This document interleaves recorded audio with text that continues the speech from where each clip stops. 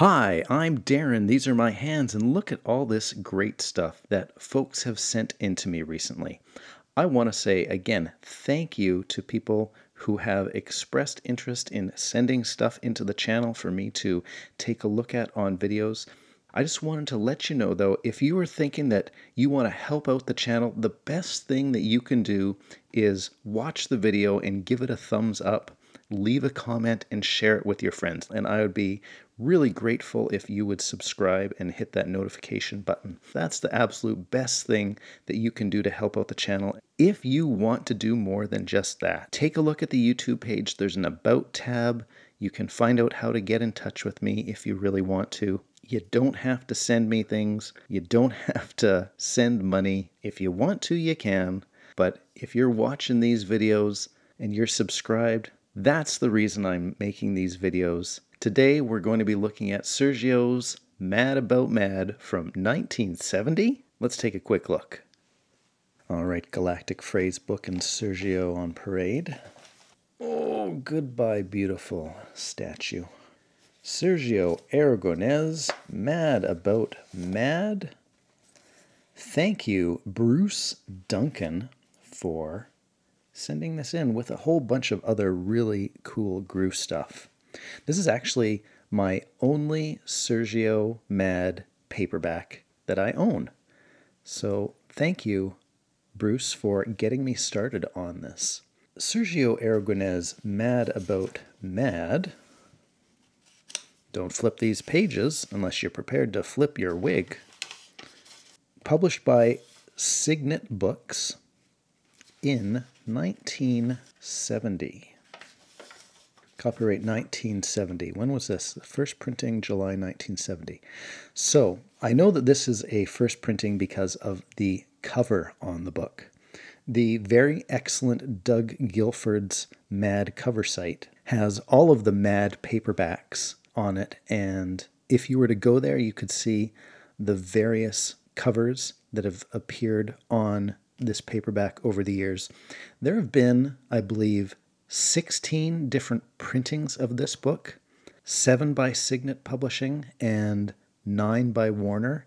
Signet has used this cover for all of its versions of Mad About Mad.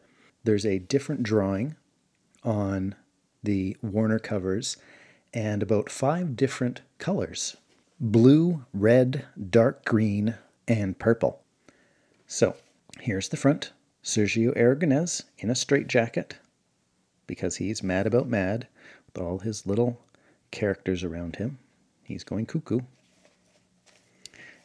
And on the back, we read, Sergio Aragonés, who has been amusing mad fans for years with his hilarious borderline cases, referring to his marginal drawings, steps out of the margins and into the spotlight again with another collection of panto-mind-blowing gags calculated to drive you mad about mad. Panto-mind-blowing gags. Do you know what those are? I've never read those words before. I can only assume that they are mind-blowing gags in pantomime. Pantomime? Pantomime? Okay, I get it. Pantomime-blowing gags. Great. And when you're finished sampling the fun, you'll be mad about Sergio Aragonés. Hey, if you're on GrooTube right now, I know that you're mad about Sergio Aragonés already. New American Library publishes Signet Mentor Classics. How much was this when it first came out? 60 cents. Wow. I'd definitely pay 60 cents for this book. So that's the front and the back. I'm not going to read everything about this to you, but I will show you the foreword by the editor, Albert B. Feldstein? I'm looking at this saying, Albert B. Feldstein? That's not who the editor was. The editor was Al Feldstein. Yeah, it is Al Feldstein. I guess his name's Albert. Okay, so what we've got here for a foreword is one of those, I don't have time, energy, or imagination to write a foreword. Besides, nobody's going to read it anyway, so it doesn't matter what I print here type thing. At the very end, Al says, "Boy, Sergio, you are one big pain in the neck. To hell with you. To hell with you? To hell with you. The hell with you. Not to hell with you. The hell with you." Okay, it's not an expression I use very often, so it doesn't make sense to me. Oh, by the way, Sergio Aragonés is one of Mad's funniest artists, an extraordinary talent, and a charming, wonderful guy. I'm mad about him. Aren't we all? All right. One thing about Mad, and many of Sergio's Mad paperbacks is it's divided into sections. And each section has a title, for example, Mad About Children, and a little drawing, and Sergio includes himself in all the drawings. So, smile even though the little brat knocked you on the shin. Let's find the next one.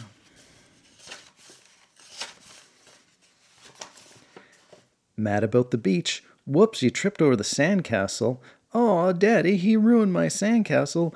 Oh, you spilt your ice cream on the lady. Her boyfriend's going to beat you up, Sergio. Look out. What else we got here? Mad About Psychiatrists. That doesn't even look like that's how it's spelt. Psychiatrists. What do I know? Sergio is just pouring out his heart and his mind to his psychiatrist, who is bored out of his skull, throwing paper airplanes. Mad About Dogs. I don't get this. Curb your dog. What does that mean? Does that mean don't poop on the sidewalk? Does that mean make your dog poop on the curb? What does that mean? I don't understand. Why is Sergio... Did Sergio just get thumped? Because this big guy stepped in the dog's poop? You know, sometimes this lowbrow humor goes over my head. Let's go to another section. Mad About Protesters. Don't cut the flowers. It's funny because he got hit in the head. Hit him in the head. It's always a good joke. Everyone likes a good hit him in the head joke. I'll be right back. You know what? It doesn't matter that I do this. There we are. Hit him in the head. See? Mandatory Groo. That's what we're all here for. All right. You go over here. Mad About Demons. Look at, he's shaving his legs. It's funny. Sergio's like a satyr. He's a devil. He's a goat-legged, horned dude shaving his legs because they're hairy. And that's funny.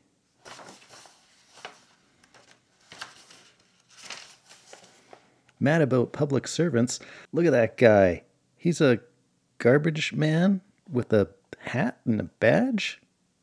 And he's throwing garbage cans around, waking up Sergio in the morning when he's trying to sleep. It's funny because he was woken up when he was trying to sleep. Whoa, flipped right to the right page. Mad About Costumes. It's funny because Sergio is dressed as a bomb and he can't fit through the door to the costume party. It's funny. It is funny. All right. Mad About Shadows. These are always very clever. His shadow is laughing at him because he punched the wall and he hurt his... I think he would have hurt his fingers, but it looks like... Oh yeah, I guess he did hurt his fingers. And he's holding them in his armpit because, you know, that's what you do when you hurt your hand. Stick it under your armpit. Mad About Fairy Tales. Here's Sergio telling the little kid Mother Goose fairy tales. And it scares the little tyke so. And that's funny. All right. Mad About Love. Oh, Sergio. Unrequited love. Why? Because there's a spider in your bouquet of flowers. All right. The end. Okay. Stop stealing the spotlight, Groo.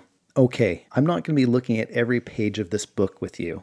You can go down to every local bookstore in every city that you ever travel to and look for Sergio's Mad paperbacks. But one thing I do want to touch on before I maybe hit a few highlights of the book is Sergio's drawing style. This is 1970, so a lot of these are drawn in the late 60s. And when I look at it, I see a drawing style, and I want to be careful not to say that it isn't as mature, as Sergio's drawing style, but it's different for sure. When we take a look at 1990s Sergio, at least drawing for Groo the Wanderer comics, let's see what we can find. Yeah, sure. This is good. Nice and big. I'm thinking that his line style has changed a lot. In the 60s and 70s, his style was less, I want to say, cartoony, especially as we're looking over here. Maybe it's balloony is what I'm thinking. There are more pointed features in his characters, more angles. Perhaps it's just not as fluid of a drawing style. Maybe it's that his line work is thinner. And of course, maybe that has to do with the medium that he's drawing for as well. Here, let me grab another 1970s comic book by Sergio, and we'll compare. I gotta flip this over. Here we have DC Superstars presents The Wild and Wacky World of Sergio Aragonés.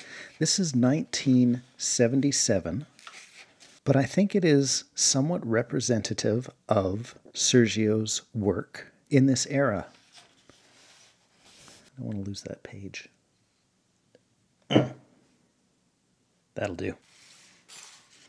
Again, when I look at this, I see thinner lines, pointier lines. Like, look at how thin his line work is here.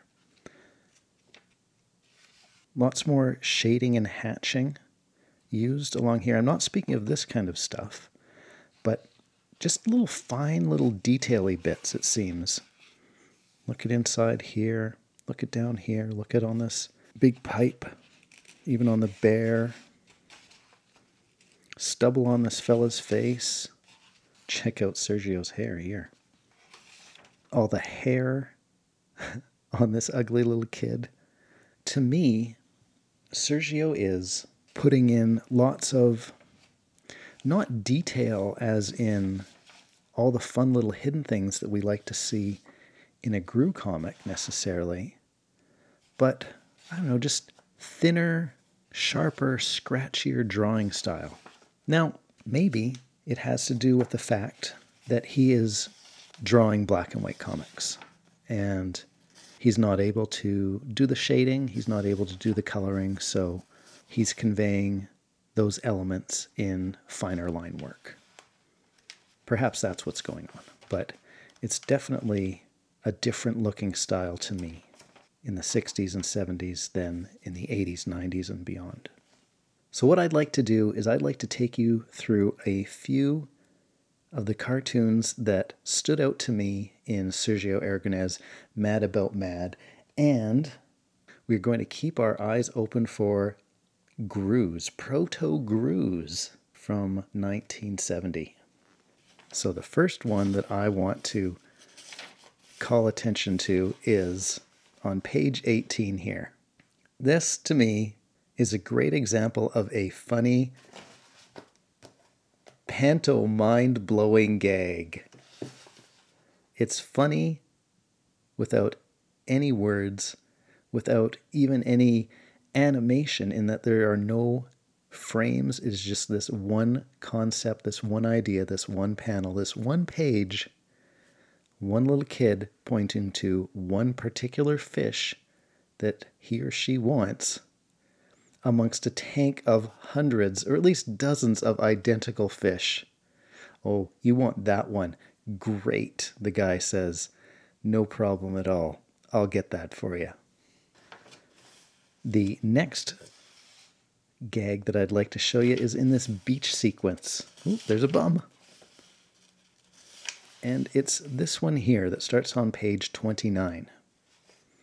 So here we have the beach in the morning, and this section is roped off because of this mine. I was going to call it a land mine, but I guess it's a sea mine. What do you call those mines? It's one of those mines. It's on the beach. Stay away. We'll have a rope around it so that you don't go there. Stay away. But what I wanted to look at here was Sergio's consistency in his drawing of the people at the beach. So let's turn the page here. And as the people come filing in, we will see that we have like the same people. Like, it's not that on every panel he just starts filling the beach up with drawings of people and we'll see how it works. There is a consistency. There is some consistency to this. For example, we've got on this next panel, this umbrella gets planted down in the corner with this fella who's reading his newspaper with his sunglasses on his beach chair. And there he is down in the corner on the next page too, right? There's an umbrella there. There's an umbrella there. These two lovebirds, you know, they're just gazing into each other's eyes on their blanket. And look at, they're there as well.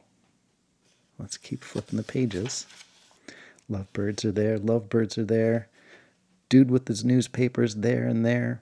What else can we see? Oh, we see the same guys napping down there. Same guys lying down there and there. Now, look at these dancers. Where the dancers come from? I remember seeing the dancers. So dancers. Oh, they're dancing there too. You know, it's really neat that Sergio takes the time to maintain the consistency in the beach scene here. Let's look at these folks out here in the water. She's in the water, calling back to her husband on the beach. Come on in. So he says, okay, in I come. There they are. Oh, that's not that great in the beach. Why? What's with that face there? Why is this lady sitting up all of a sudden? She was lying down there. And of course, this is not even looking at the gag itself. Danger. There's this mine here. People are looking at the mine. They're staying away from this section of beach that is roped off. Here come these people. They have no problem going in there. Well, that's dangerous, don't you think? Oh, maybe this person is actually staring and looking at these people who are deflating the prop mine to reserve their spots. It's a good gag, but the actual drawing is what really stood out to me here. Let's flip a few pages forward. Surfer dude. He's surfing the waves. We see the pier in the distance. He's surfing towards the shore. Here's the pier. He's surfing between supports of the pier. He looks like he's happy. He's got his tongue out. He's concentrating, but he looks like he's having a good time. I don't get the joke in this one. If you do, please leave a comment and explain it to me. It's too highbrow. All right. We're going to the dog section next. Mad about dogs. Look at these little puppies here with the spots. Do they kind of remind you of baby Rufferto and baby Arfetto and baby Molefo and all of Rufferto's brothers and sisters? Proto baby Rufferto. Maybe. Probably not. But it's fun to think that. And then over here, take a look at the shape of Fido's muzzle. I don't think he's got the Rufferto ears, but he's got the Rufferto schnoz. Proto-Rufferto. Probably not, but it's fun to imagine it is. All right, let's find a Groo right up here. If you've got hippies, you might have Groo. Is that Groo with the headband and the big, it's a square nose, long hair? Oh, it's not Groo, but it's kind of Groo-like. Oh, how about this guy here? Look at that. He's almost got the nose. It's got the headband. It's got the long hair. Beefy arms, skinny legs. No, I guess it's not really Groo. But it's fun to imagine that the hippies are Groo, eh? All right, let's flip forward to page 104. Look at this. Here's a devil down in hell, whistling for his dog, Cerebus, with 3 bowls of food. Now that's clever. That's some highbrow humor. Very nice. Not so high that I didn't get it. I like that. I wonder if he sometimes calls his dog Fluffy. And of course, as a Canadian, who can ignore a good moose joke? This devil doesn't have horns, he has antlers. Let's flip over to page 135 in the Mad About Costume section. Well, is it the actual gag that I find funny? Ha ha ha, the princess is telling jokes to the knight in shining armor, gives him the old elbow, and oh, it's just a prop piece of art that falls apart. Okay, that's a bit of a funny joke. But check out the carrot costume. That's what I like best about this comic. Where does the body, how does a normal Sergio body fit inside a carrot costume like that? It just doesn't. I think that that's a real mutated carrot person being sneaking into the costume party to dance with the tomato. All right, on to page 157. Got to skip so much of this. A lot of good stuff. Mad About Fairy Tales. Humpty Dumpty falls off the wall. He doesn't break his yolk. He doesn't become a scrambled egg. He hatches, and there's a giant chick in him. That's just bizarre. That's weird. Look, his legs are gone. Was that the chick's legs sticking out? There's so many questions that I don't have answers for here. This is not funny. This is a panto mind-blowing gag that has been calculated to drive me mad. I like this one. And on the next page, check out the dragon. I love Sergio dragons, so it's great to see a bit of a dragon here. It reminds me of Groo. All the dragons in Groo. I appreciate this drawing in this comic. One more up here. On page 166 and 167. Check out that dragon, eh? Here comes the knight to rescue the princess. The dragon's breathing fire. The knight deals a mortal blow. The dragon collapses. Here he is to rescue the princess. Or not. He goes into the cave and rescues the lady dragon. What's up with that? Again, I guess I just like the dragons. And how about this? How about the art in Alice from Wonderland's hallucination here? Now, of course, this is not Sergio's comic cartoon style art. This is just another style of art that Sergio does so well and we see so rarely. It's beautiful. It looks like woodblock etching that could be in a 1800s printing of Alice in Wonderland. It's beautiful. Just take a couple moments to enjoy that. Wow. Sometimes I wish we got more of this kind of stuff from Sergio too. All right, one last thing before I close things up here. When we read earlier that Al Feldstein, Albert B., edited Mad About Mad by Sergio Aragonés, I'm thinking, really, what does he have to edit in a book of pantomime cartoons? Is Sergio incapable of grouping them in sections? Did Al say, no, you need to put this particular gag about demons with three-headed dogs before the gag about the demon that's growing antlers instead of horns? Is that why you needed an editor for this book? How about this one here? Rapunzel, Rapunzel, let down your hair. And so she does let it down. And a pile of dandruff lands on the prince and makes a pile at the bottom of the tower. Was it Al Feldstein who said, Sergio, you gotta write in the word dandruff coming out of a thought balloon on the guy's head, else nobody's going to understand what's going on. They're going to say, why are those Cheerios pouring out of her hair? Nobody's going to know what it is, Sergio. You got to say dandruff. Is that what Al did? Was that his editorial contribution to this book? I don't know. Anyway, Sergio Aragonés, Mad About Mad. The end. I hope you enjoyed looking at this as much as I did. Again, thank you, Bruce Duncan, for sending this in so that I could enjoy it and share it with all of you. Remember, the best thing that you can do if you want to support this channel is to make sure that you're subscribed, that you have notifications turned on. Leave a comment below. Tell me what you think about Sergio's Mad paperback books. How many do you have? Have you collected all the variant covers? If you like this video, give it a thumbs up. If you didn't like it, give it a thumbs down. That's okay too. The algorithm appreciates all sorts of interactions. Remember, I'll be back again soon with another GrooTube, and while you're waiting, why don't you check out this video here? Or maybe that one down there. Take care, everybody, and try not to go mad.